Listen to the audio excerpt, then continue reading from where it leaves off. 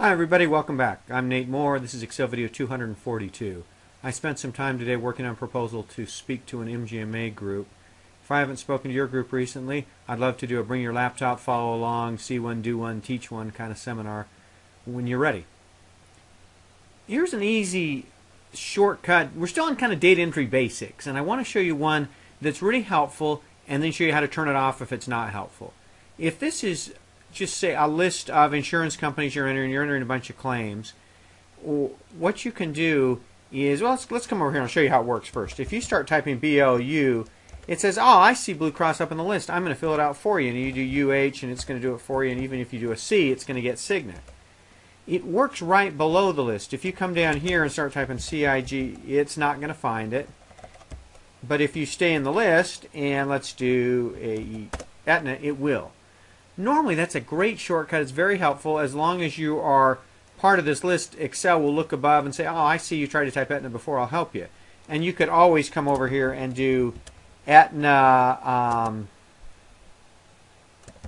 let's do supplement. Something like that, and you can keep them separate. And then when you start typing Aetna, then it's not going to know what to do until you get to there, and then it's going to say, all right, now I know that's Aetna supplement. I'll even capitalize it for you. I'll make your life easy. 9.5 times out of 10, that is a handy feature and a great shortcut that's built into Excel. For the maybe half a time out of 10, maybe 2, 3, 4, 5 times out of 100, where you don't want Excel to do that, let me show you how to turn it off. If you go into the File menu, and you go under Options, and you go to Advanced, and these editing options, we were after edit pressing Enter. This is where we're here navigating cells the other day. Today what we're going to do is we're going to turn off autocomplete for cell values. And if I click OK down here, now when I come down here and start typing UH, I'm not getting anything, and BLU, I won't get anything. And if I come back here and go to Advanced and turn it back on and click OK, now when I come over here, I better get rid of these or it's going to screw it up. And if I type BLU, we're back. You say, Nate, when would I not want that to happen? If you had Medicare and Medicare Supplement and Medicare Advantage and Medicare Replacement, or a bunch of things that looked very similar, and you didn't want to inadvertently get the wrong one, that's how to turn it off so that it doesn't inadvertently take the first one off the list and you accidentally get the one you don't want. 9.5 times out of 10, this is a great shortcut, and you don't have to do anything. It's on by default.